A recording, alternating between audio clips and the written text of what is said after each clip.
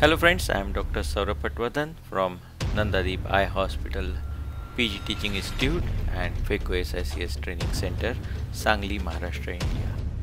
In our center, we have a lot of teaching activities which includes hands-on training as well.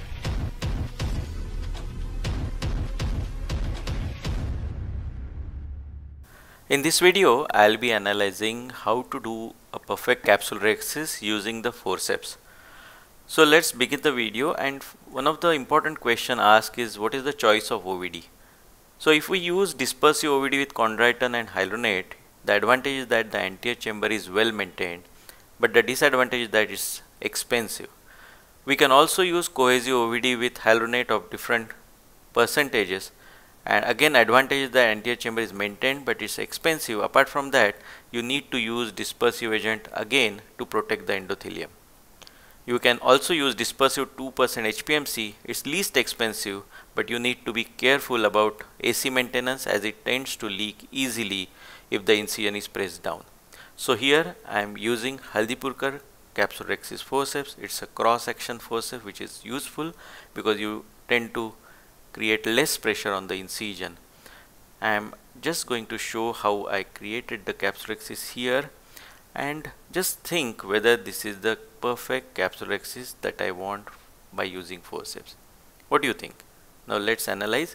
Once I have placed the IOL in the bag after doing the phaco in this case, you will find that the capsulorhexis is too large here, and you can see that the optic is not completely covered by the capsulorhexis edge, and it's much larger than what we generally aim for.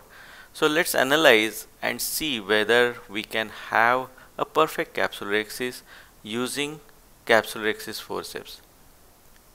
Now here the capsulorhexis forceps used through the main incision. We can also use micro capsulorhexis forceps through small side port incision, which I will show in other videos.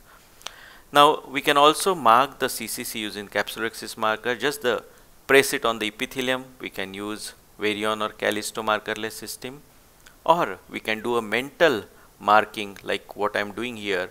The 11 mm is the size of the cornea, so half of it is what I want to have the perfect capsulorhexis, which is around 5.25 mm.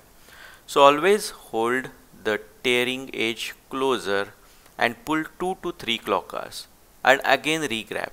So don't hold it far away, and also after every tear that you make or every forward that you make, again mentally analyze whether it is within that circle. Again hold it closer to the tearing edge, grab and then pull for 2 to 3 clock hours. Again analyze whether it is within that imaginary 5.25 mm circle which I am showing on the screen.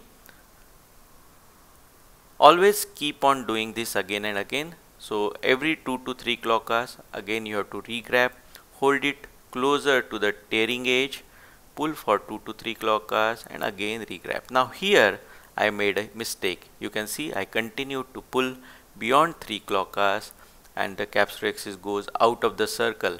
The referee goes a red card here, and it continues to go out of the circle now, and that's why I got a much larger capsulorhexis than what I intended.